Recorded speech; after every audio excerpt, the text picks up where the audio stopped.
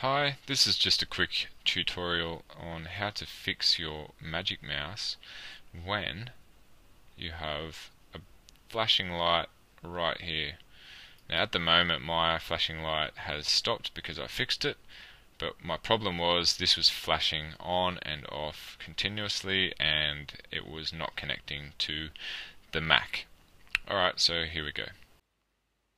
Okay, so you come onto your Mac desktop, open up the system preferences, go up to the Bluetooth, open that, and you should notice here that my mouse is connected.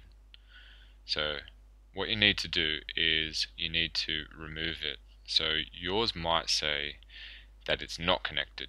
So remove this, pop-up will come up. Do you want to remove it? Yes, remove.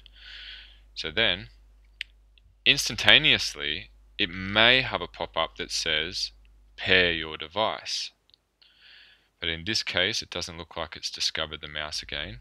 Let me just click it. Okay, so it's found my mouse.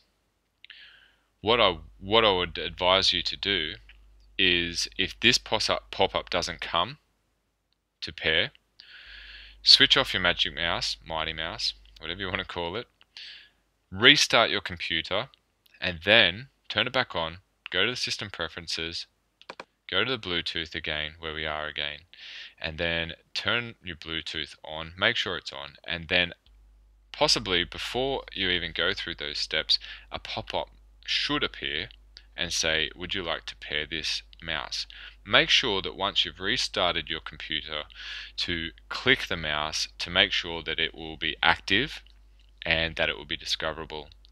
This has worked for myself. I'll just try it here if it does pop up for you guys. Click pair. It's connecting. And it's connected. You see it's connected here. Okay, so it's as easy as that. Hopefully this works for you, but if it doesn't, then I would advise you to take that Magic Mouse or Mighty Mouse back to the Apple Store and try and get a new one. Thank you.